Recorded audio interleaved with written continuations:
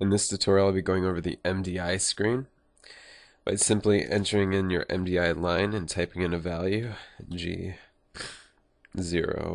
X 1.2, and pressing the Enter key or the Send key, then we'll send off that command.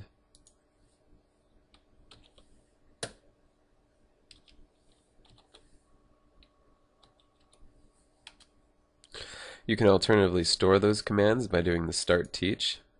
By doing the Start Teach, clicking in here, doing G0. We'll then send those parameters and store them.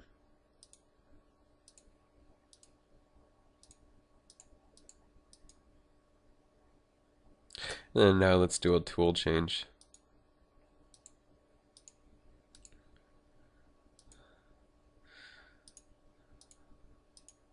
After you're completed entering all the values, press the Stop Teach, and then we can load that file in. If you need any code hints, you can come to your G code or your N codes as well when entering in those values. Now let's take a look at what we just wrote. We'll go to the Run screen.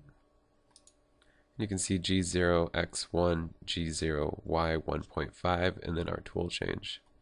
So if we run that file, you'll see that it ran through, made those moves, and then now we have our tool change.